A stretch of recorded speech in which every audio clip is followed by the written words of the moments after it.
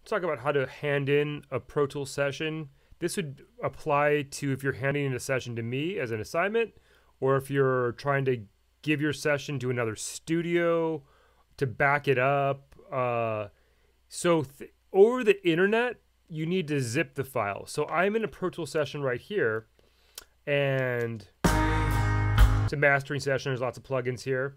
Just an example of a Pro Tools session.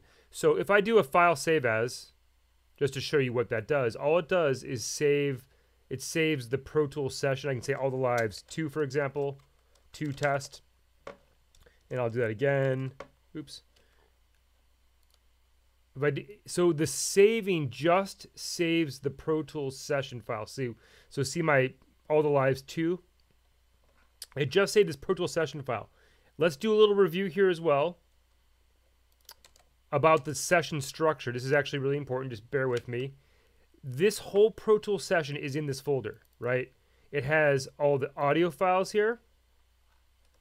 It has the session file, the one I just saved as, right? Boom, right there. And here's the older one. That's like the brain. So you need the entire folder called all the lives. In this case, it might be last name assignment 1 for you guys or whatever. So when we are getting ready to transfer to back up to your own hard drive, external drive, or sending it over the internet, we completely close out of Pro Tools. I'm going to quit Pro Tools right now. Bye-bye. Go ahead and save it.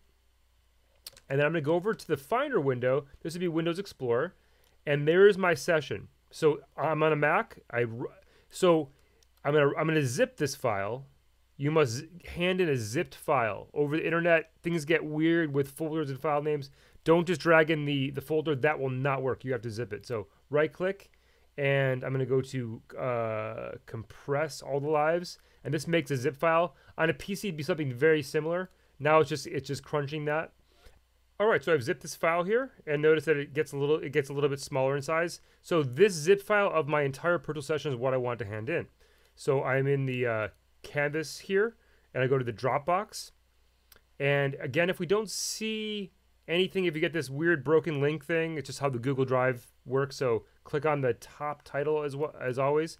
That brings you to the Google Drive Dropbox. I'm just going to Command Tab, get this window here, so you can see both of them at the same time. I'm just going to drag this over here and just let it go.